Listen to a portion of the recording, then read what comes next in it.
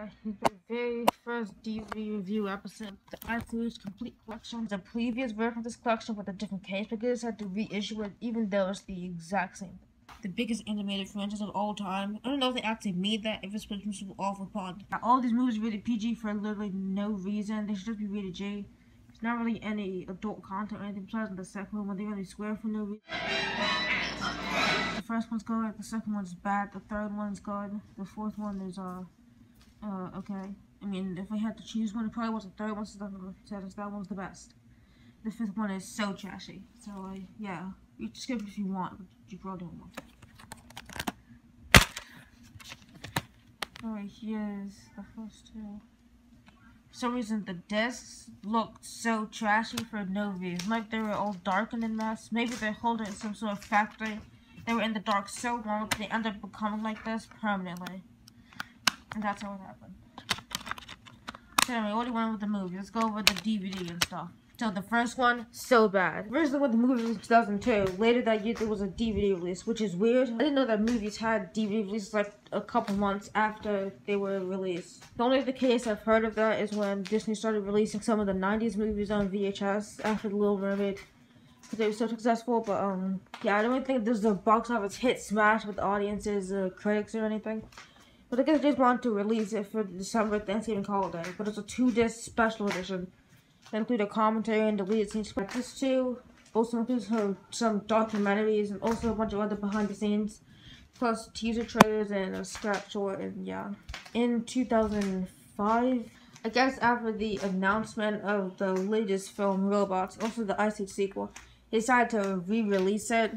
And yeah, the original's called the Super Cool Edition, get it? I'm so silly.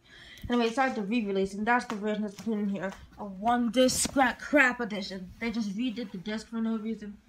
To include more trailers, but they still include the horrible, cheap-looking and horrible quality-looking full-screen version for some reason. And yeah, it just includes the commentary. No deleted scenes, Scrat Nutty movie mode, what would they call it that? And yeah, there's none of that.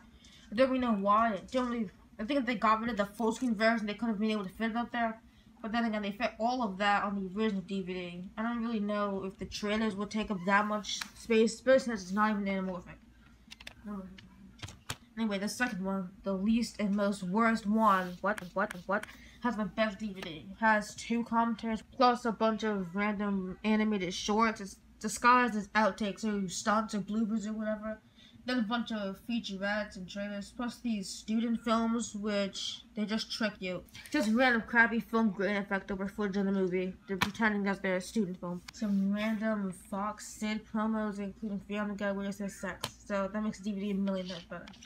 Anyway, Isaac Dinosaurs, which is the best one in my opinion, has literally the worst DVD of all time.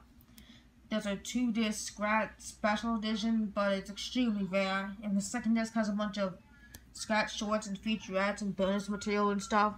But yeah, disc 1 just has the commentary. The commentary is pretty good when I've listened to it from whatever. There's also the Easter special, which takes place after the 4th movie.